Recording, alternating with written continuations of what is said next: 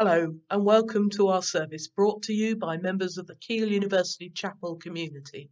Wherever you are and whatever you're feeling today, we hope and pray that this service will be a blessing to you, a connection to God and to one another. As we begin, let's pray. Living, loving God, in these strange and frightening times, we turn to you, our strength, our comfort and sustainer. Thank you that you are with us in all times and in all places, that you're with us here as we worship today. Open our hearts to encounter you in this service, to know your love and show ours in return. May we find in you our sanctuary and our hope. In the name of Jesus, Amen.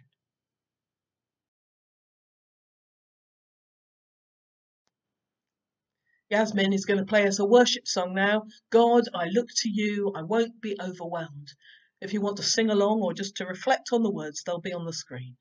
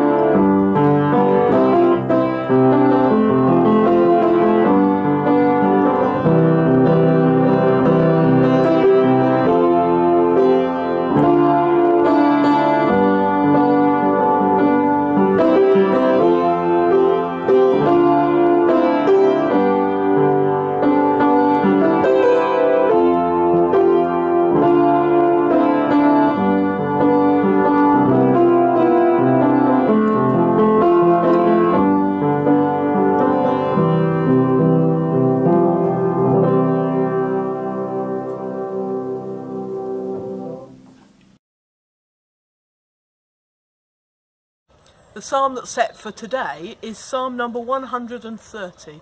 If you'd like to join in, the words are on the screen. Out of the depths I cry to you, O Lord.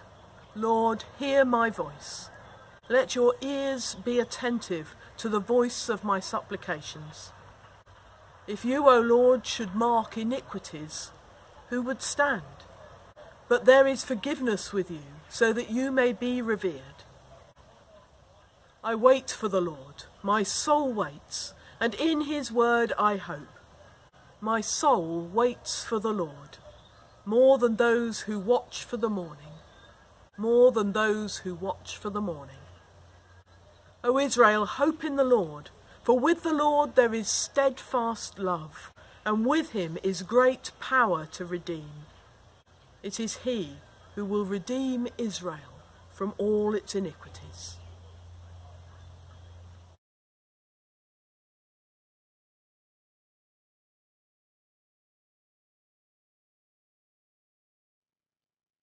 Let's come to God now in a time of confession, bringing before God anything in the last week that we regret, anything that we regret not doing, not in shame or self-loathing, but confident that we come to a God who loves us and who delights to forgive. Let's share together, reading the words on the screen. Loving God, we confess to you the wrong things we have done. We have forgotten what we should have remembered. We have turned away when we should have listened. We have been careless when we should have cared. We have failed to do as we promised. We have behaved in ways we knew would hurt and disappoint you, and we are sorry. In your mercy, please forgive us. Give us a fresh start and help us not to do the same things again. Through Jesus Christ our Lord. Amen. As far as the east is from the west, so far does our God remove our sins from us. Receive the forgiveness of the God who loves you and a new beginning in your walk together. Amen.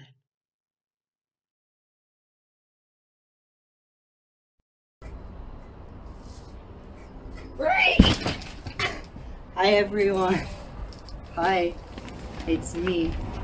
I hope you're all doing okay.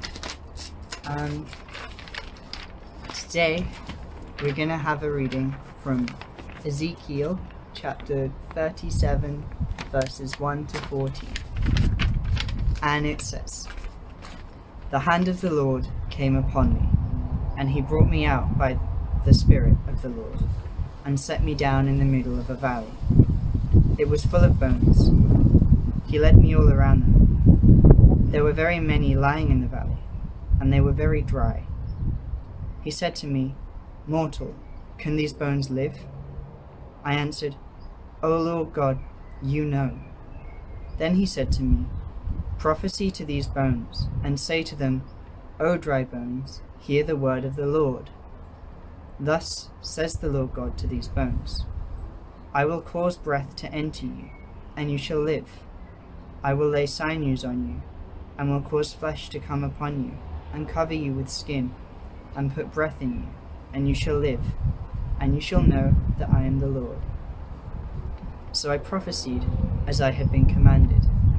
And as I prophesied, suddenly there was a noise, a rattling, and the bones came together, bone to its bone. I looked, and there were sinews on them, and flesh had come upon them, and skin had covered them, but there was no breath in them. Then he said to me, Prophesy to the breath, prophesy, mortal, and say to the breath, Thus says the Lord God, Come from the four winds, O breath, and breathe upon these slain, that they may live. I prophesied, as he commanded me, and the breath came into them, and they lived, and stood on their feet, a vast multitude. Then he said to me, Mortal, these bones are the whole house of Israel. They say, Our bones are dried up, and our hope is lost. We are cut off completely. Therefore prophesy, and say to them, Thus says the Lord God, I am going to open your graves, and bring you up from your graves, O my people, and I will bring you back to the land of Israel, and you shall know that I am the Lord, when I open your graves and bring you up from your graves, O my people. I will put my spirit within you, and you shall live, and I will place you on your own soil. Then you shall know that I, the Lord, have spoken and will act, says the Lord. Thanks, everyone. Hope you're all doing good. Bye. Bye.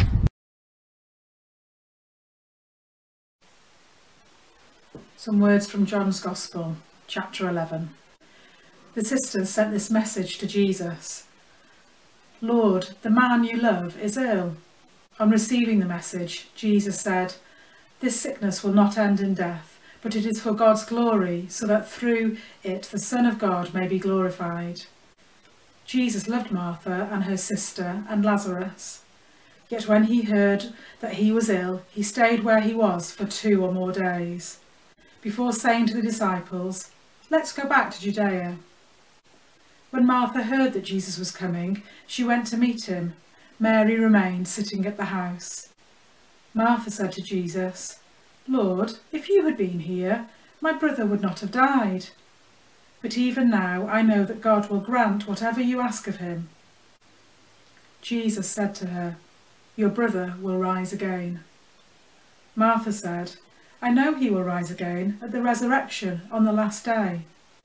Jesus said, I am the resurrection. Anyone who believes in me, even though that person dies, will live. And whoever lives and believes in me will never die. Do you believe this? Yes, Lord, she said. I believe that you are the Christ, the Son of God, the one who was to come into this world. At the sight of her tears and those of the Jews who had come with her, Jesus was greatly distressed, and with a profound sigh he said, where have you put him? They said, Lord, come and see. Jesus wept. And the Jews said, see how much he loved him. But there were some who remarked, he opened the eyes of the blind man. Could he not have prevented this man's death? Sighing again, Jesus reached the tomb. It was a cave with a stone to close the opening. Jesus said, take the stone away. Martha, the dead man's sister, said to him, Lord, by now he will smell. This is the 4th day since he died. Jesus replied, have I not told you that if you believe, you will see the glory of God? So they took the stone away.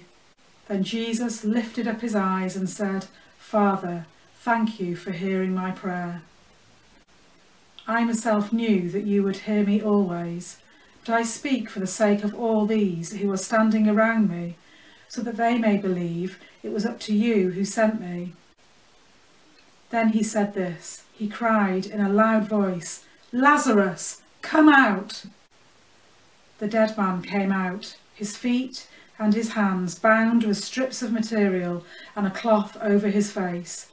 Jesus said to them, unbind him, let him go free.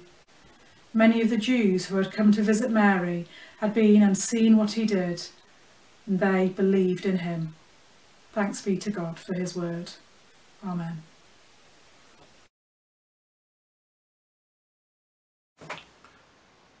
Good morning. I'd really like to not have to think about the coronavirus for at least 10 minutes. Although unfortunately that doesn't really seem possible at this moment. It's become a bit of an all-consuming topic, especially since we're now being told we need to stay inside on top of all the other social distancing measures that are in place. And so naturally it made me chuckle a little bit to read the Gospel from this week's lectionary. It contains some pretty earth-shattering, world-altering ideas, especially in that sentence that Jesus says, I am the resurrection and the life. It also describes one of Jesus' more miraculous moments when he raises Lazarus from the dead, no doubt foreshadowing his own death and resurrection, which occurs not that much later in John's Gospel. But where does the story start? That's right, it starts with Jesus and his disciples going out to see their friends. And at this time of isolation, I feel like maybe they're rubbing it in a little bit. We often think of Jesus and his band of followers as being pretty independent. They wander, preach, throw out some miracles. But Scripture indicates that Jesus and his disciples are at the very least supported, quite possibly even bankrolled, by a whole community of supporters, many of them women. They feed and they house them as they go about their work. Mary and Martha, who get mentioned here first, and then their brother Lazarus, are no doubt part of Jesus' wider network of social and financial support. A part of an early, albeit scattered, community of believers. So as we all hunker down in our homes, some of us for settling in for the long haul, it's become apparent how important our network of friends, family and community are in helping us to feel normal and well. Even the most introverted of us are going to be missing contact with some loved ones, and the more outwardly sociable are no doubt going stir crazy already. Combine this with a growing realisation that jobs previously thought of as unimportant or unskilled, menial work are actually pretty crucial to the functioning of our society. And we start to see just how interconnected and reliant we all are. It's my hope that when things settle down again, when we're out of the other side of this crisis, that we're able to more deeply recognise each other's worth and our common humanity. That we'll put in place social changes that mean we live less in isolated ways, less focused worrying only about our individual liberties and our wealth, more focused on our connection, our relationships and our responsibilities, especially for those who are most vulnerable in our society and for those whose work makes our life possible. I've always thought you can't just be a Christian on your own, you need to be part of that wider body of Christ. It's been a real blessing to see just how many people have been able to connect with the wider chapel community during this time of isolation. I hope that as a group of believers we're able to be at the forefront of shaping a society that more closely resembles God's kingdom. Now is the time for physical separation, but it's also a good time to think about how we might do things better in the future, how we might change our reality in whatever big or small ways we can find. But back to Jesus. He's not just paying his friends a social call, he's coming to stand alongside them in their time of suffering, to grieve with them at the loss of Lazarus. It's feeling a bit like a time of national and international grieving at the moment, and the distancing we all have to observe makes that an even more challenging time. Jesus shows us how being physically present is important, how a sense of sorrow at being apart from loved ones, even in worrying times, is entirely justified. But this is a story not just of sorrow, but of hope. Martha is already hopeful. As a faithful first century Jew, she believes in the resurrection in the last day. A comfort certainly, but a rather distant one. Jesus takes that distant hope and makes it imminent and personal when he tells her, I am the resurrection and the life. Your cause for hope is not some unspecific date in the future, but it's here and it's now, standing alongside you. And in light of that theologically heavyweight statement, what happens next seems all the more poignant. Jesus wept. The resurrection and the life, the true life from which all life in creation takes its being, cries at the graveside of his friend. It's a reminder to us that even in our hope, we are justified in our grief. That to mourn is part of our faith, that God is always close, perhaps even closest in moments of sorrow. But because it's a story of hope, it doesn't just end there. Jesus calls Lazarus to life, and Lazarus rises from the dead. He gets up and he walks from his tomb. But he's still bound up with the grave clothes, so Jesus orders him to be untied. Let him go free. I wonder how many of us are eagerly awaiting that command to go free, to congregate and socialise where and whenever we want. Jesus reminds us that in him is new life and true freedom, but it's not simply a selfish freedom concerned only with our own rights. It's a freedom of connectedness, of relationship with God and with each other. Pope John Paul II said that freedom consists not in doing what we like, but in being able to do what we ought. And right now, what we ought to be doing is looking after each other, especially the most vulnerable amongst us.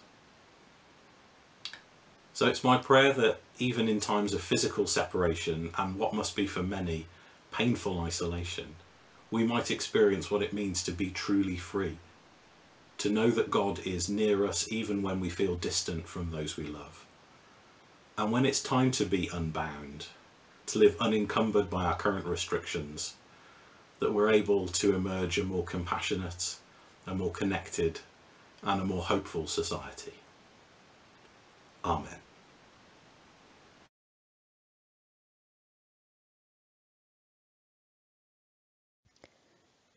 Prayers of intercession based on the reflections and objects found in our Lent in a Bag project. Let us pray. Dear Lord, let us reflect on sand.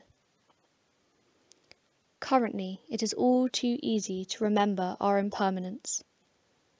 Help us not to dwell on this in gloom, but acknowledge that we are your creation. We rely on you for everything, but you will provide for us. In this season, we have been called into a more physical wilderness than we may have expected. Let us trust in your provision and resist the temptation to care only for ourselves. Lord, in your mercy, hear our prayer. Dear Lord, let us reflect on stone. In this time of great need, we ask you to remove our hearts of stone and give us hearts of flesh. Soften us and fill us with your Spirit. Allow us to embrace our vulnerabilities and remember that you are a firm foundation on which we can build our life. Lord, in your mercy, hear our prayer.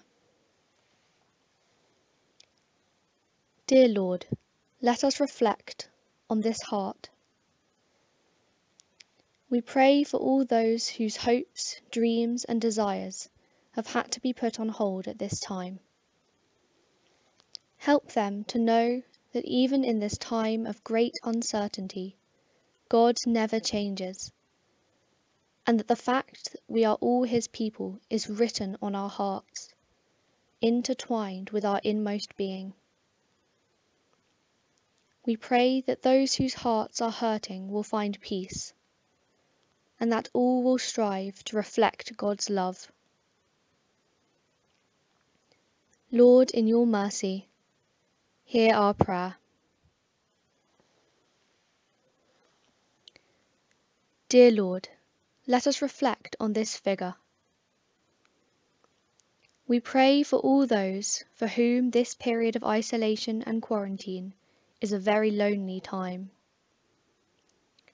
We pray for those who feel alone, even if they are not physically, and for those who have been made more vulnerable by this situation, in whatever form that takes.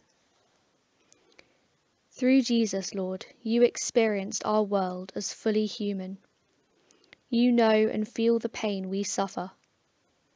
Help us to know your comfort. Lord, in your mercy, hear our prayer.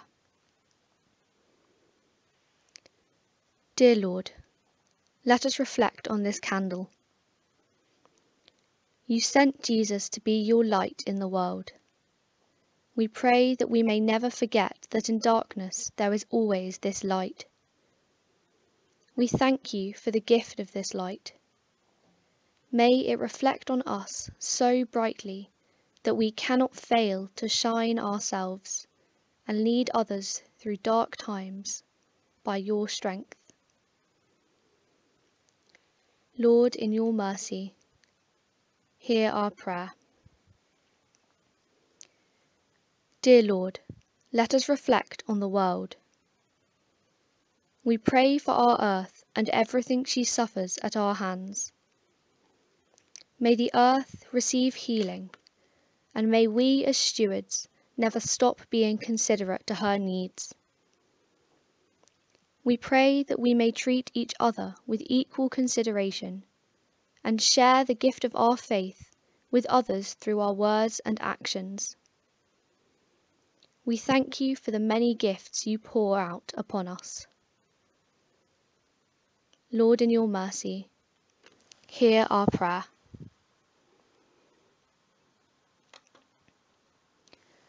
Let's continue in prayer using the Taizé chant, O Lord, hear my prayer.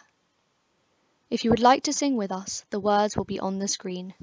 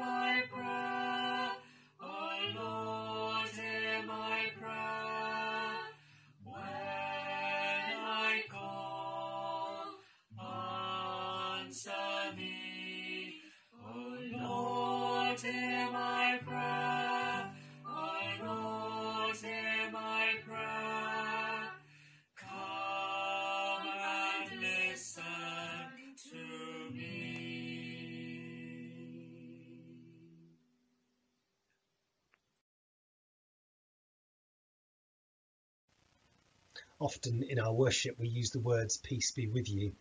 Jesus shared those words to the disciples when they were huddled together in fear after his death on the cross. He appeared in his resurrected form and said, peace be with you. We can't physically share the peace with one another at the moment, but I'm going to share a version of it in a form of sign language. Sign for peace. Be with you. Peace be with you. May we know that peace at this time.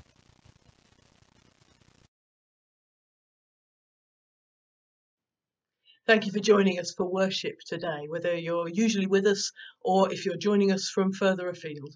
For our regulars, do remember that the chaplains are still available if you need a chat or a listening ear or some practical support as far as we can under the circumstances. Do be in touch. And look out for more services and resources on our YouTube and Facebook pages as we head towards Holy Week. For now, let's close our service. This is a blessing by John O'Donoghue that was actually written for a new home, but with a little bit of adaptation, it seems fitting for our current situation. May this house shelter your life while you are at home here. May all the weight of the world fall from your shoulders. May your heart be tranquil here, blessed by peace the world cannot give. May this home be a place where all the graces your life desires always find the pathway to your door. May nothing destructive ever cross your threshold. May this be a safe place, full of understanding and acceptance, where you can be as you are, without the need of any mask of pretense or image. May this home be a place of discovery, where the possibilities that sleep in the clay of your soul can emerge to deepen and refine your vision for all that is yet to come to birth. May it be a house of courage, where healing and growth are found, where dignity and forgiveness prevail, a home where patience of spirit is prized, and the sight of the destination is never lost. Though the journey may be difficult and slow, may there be great delight around this hearth. And the blessing of God Almighty, the one who creates, redeems, and sustains you, be with you and all whom you love, this day and always. Amen.